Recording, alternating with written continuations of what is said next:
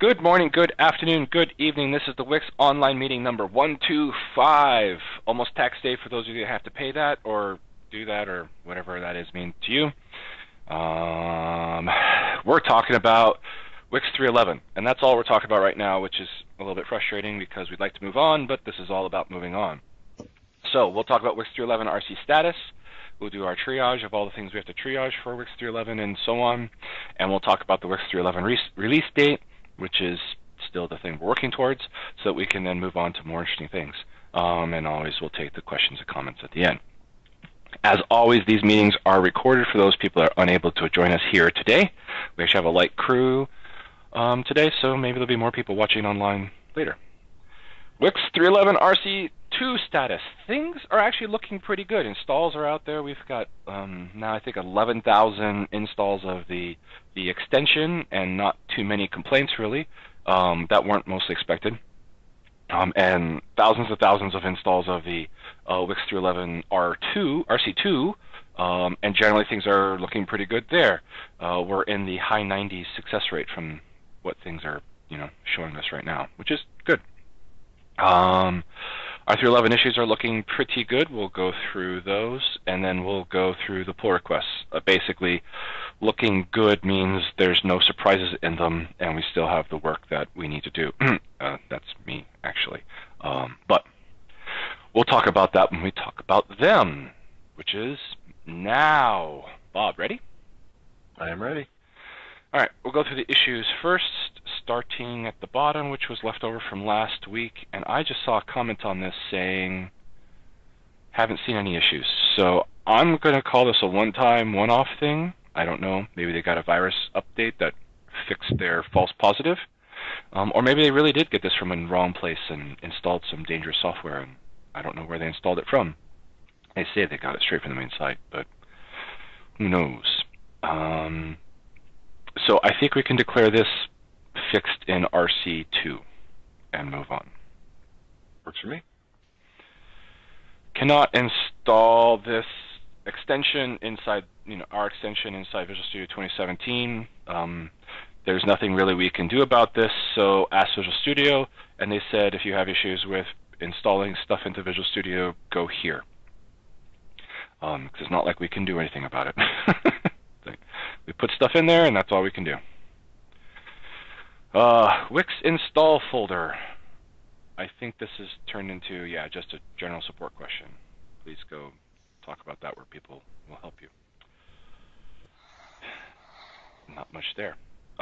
Mailing list, archive not available. Again, I do not know why this keeps falling off the internet, but I guess we need to give this to me so I can go follow up with the people that are running this, and I don't know what to do about them.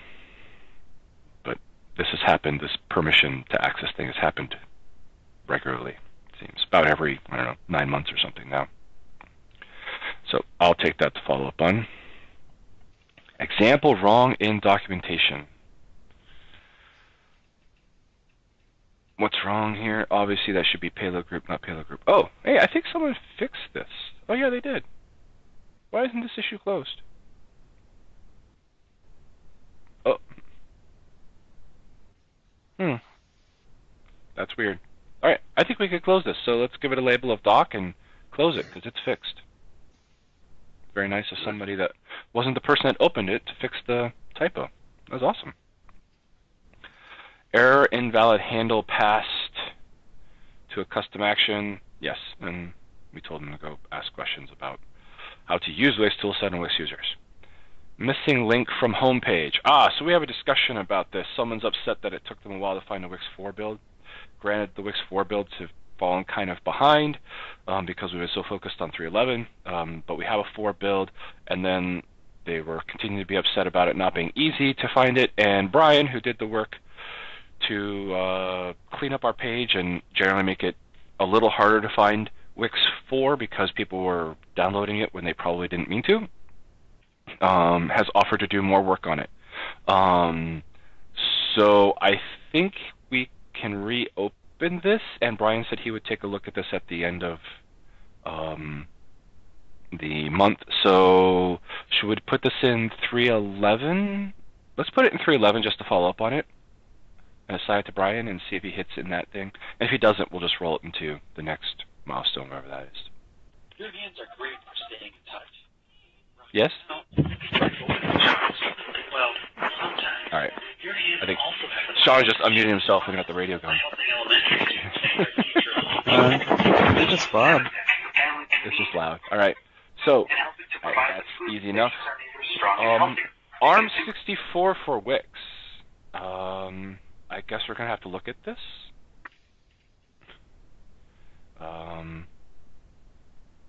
ARM64. I think we're going to have to support regular ARM first. We're not even shipping that right now. Well, we don't, because I don't think, well, we didn't in the past have the headers and libraries to do so. But we might now. And then there's all the custom actions. Man, there's going to be a lot of work in doing ARM. This could be stuff all over. I'm Without a device. And, well, I'm hoping the compilers can do most of the work for us. Well, I'm thinking specifically of ARM64 being server only? No, sorry. Complications from custom actions. Right now, we have a bunch of code in extensions and custom action authoring to say, if you're 32-bit and not x86, or what? Yeah, no, there's going to be work. Yeah. Yeah, we have a bunch of pivots on bitness where we just kind of assume if you're 64-bit, it's AMD 64. Yeah, no, when you add a third to something that has been binary for a long time, it's not going to be fun. That first one's not going to be fun. So this is definitely going in 4 at the best. Yeah. 4x at the worst. Preferences, thoughts? I don't see any reason that we would block WiX 4.0 on it. Or ARM64. All right, I'm fine with 4x. And again, we're going to have to wait and see. I think what happens, what actually happens with ARM64. I heard someone that ARM64 was going to be server only too, so I was like, oh, that's interesting. Yeah, and even today, normal humans can't ship on ARM32. No, yeah. That hasn't changed yet. So that hasn't changed either. Yep. All right. Well, we will wait and see, but I think WiX 4x until something changes. And this bug that just came in while we were talking, essentially, something about heat failing to load the project, and Sean was enlightening us with his statement about this might be the same as another bug we have about WiX 15. Although this is about XML comment to XML element, so this could be something simpler inside the code in heat, I guess, where it's expecting elements, but there's actually a comment somewhere in their code, and heat doesn't like that, potentially. Yeah, I'm actually curious. I don't know off the top of my head how heat harvesting a project works from MS Build. Up in the second line of output, is that a pre-build event? Because we know that's not going to work, right, Sean? Just running heat exe on project isn't going to work, but it might work if you use the targets. I think you should be able to run it just heat on the project. Mm-hmm. I don't see why. It's a V15 project. Well, yeah, if it's a V15, it's not going to work. Right. Sorry. So my question is, if it's a V15 project and you use the project harvesting target, is that going to work? Because it's already running in the context of MS Build at that point. Because I know the bug that you reported and did the partial fix for was running heat.exe, just raw from the command line. Well, I didn't check anything in. Yeah, I know. So it doesn't matter whether it's running inside MS Build or not. Oh, okay. Okay. Yeah, it's the same. All right, so this goes in 4x, and someone needs to go dig into it, or do we think it's the same as that other issue that Sean was talking about, and we dupe it? Dupe it until proven innocent? Can we pull up that? I guess just dupe it and assume it's the same. Yeah, and if they find it's not, then whoever takes a look at this will be able to go, oh, this isn't the same as that one. I'm only fixing one of these, and we'll go fix. We can undupe it at that point. Yeah. All right. Doesn't hurt to associate the two of them together, though.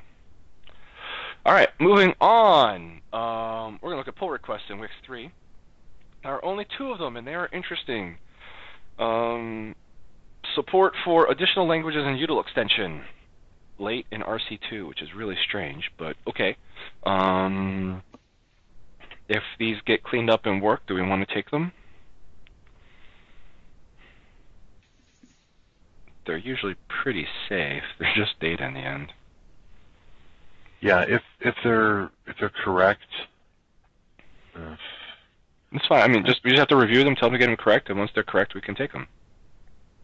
I saw some English in some of them. So they didn't. That's the other thing. It's just data, but it's data that, for the most part, we can't evaluate. All right. Let me say this differently. If these are good, will we take them in 3.11? I don't know that we can evaluate them as good. We can evaluate some as obviously wrong. Well, then we definitely won't take it. But if it looks correct, I don't know what else we're going to do with language translations. Like, thank you. I'm kind of not thrilled about taking stuff this late. Okay, so you want to just push in the 4 and call it good? That's my vote. I mean, I appreciate that people, are contributing them, but, for the most part, I think, people, if they're not monitoring these recordings, they probably don't know that, RC2 or RC was happening at this point, so. Sean? I can go either way. I don't really have a preference on this one. All right, John, I think you're the tiebreaker. Because Sean and I are kind of abstaining. We're not taking anything in 3.14 that isn't. Bad choice. Then 4. Oh, all right. All right. I guess we probably need to do the work to kind of pull these over if they look good. I'm in the 4.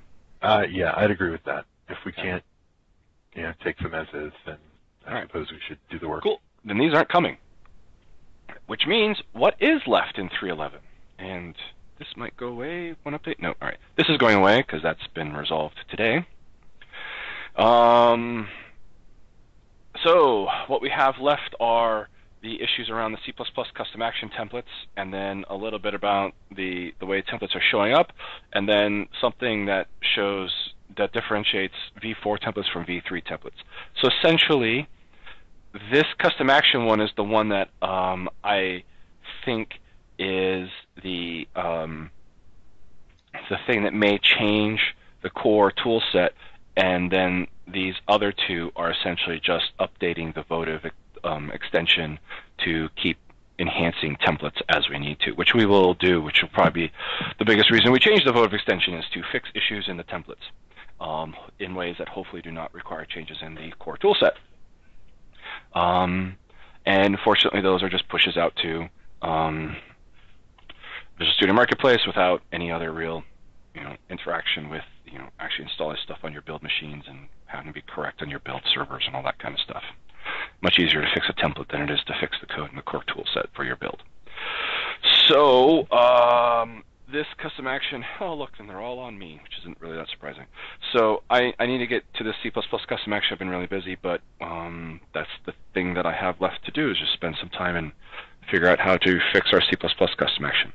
Just for the record, part of the reason this is a little more work than you might think is that our current C++ custom actions, we have 1 per version of Visual Studio, which creates a lot of complexity, and our templates are actually of the Visual Studio 2005, 2008 variety, which means they're ancient, and something in Visual Studio is translating them to turn them into real them as build projects. So it's a bigger project than I thought it was, but that doesn't matter. We still need to get it fixed and solved, so hopefully we can stop messing with it. So that's the status of the C++ custom actions things and why it's hanging out. But otherwise, the core tool set's looking really good, which is my segue into We still doing Cinco de Mayo? I didn't go back and re-listen and I forgot, but I thought that's kind of what we agreed on, was that we were doing Cinco de Mayo. Yes? I think so. Yes. Good. All right, my memory I was. suppose we've already used May the 4th, right? We've used May the 4th, and, we've used May Day, and I think Sean recommended Cinco de Mayo, and it sounded like a good idea. So Cinco de Mayo sounded good. All right. Margaritas for release For all. celebration then? Yeah, dude, tequila, I'm in. So we're still looking all right for this. If we really just need to sit down and do the custom action template, which honestly isn't that big a code of anything. So the nice thing is that we're not getting people saying that WiX 3.11 is breaking their installs, their builds, outside of things that we know about, like the heat and the MS Build 15 complications, and we are getting a lot of people installing it, so that's all good. Much progress being made all over. So that's what we're working for, May 5th, and then we're going to wrap all this up, put it to bed, and we're only going to basically be talking about 4.0, and when we talk about 3, it will be about how to bring people from 3 to 4. That's what we'll be doing. So, other things people want to talk about. John, you got anything out there? Other things you guys want to bring up here now before we shut down for the day? John, Bob? No? Nope. Going All right. So Cinco de Mayo is what we're going for. Bugs coming in look okay. Everything looks okay. So, yeah, we're going to do a release here in a few weeks, assuming I get my template stuff all done. So I need to get on that, but I already knew that.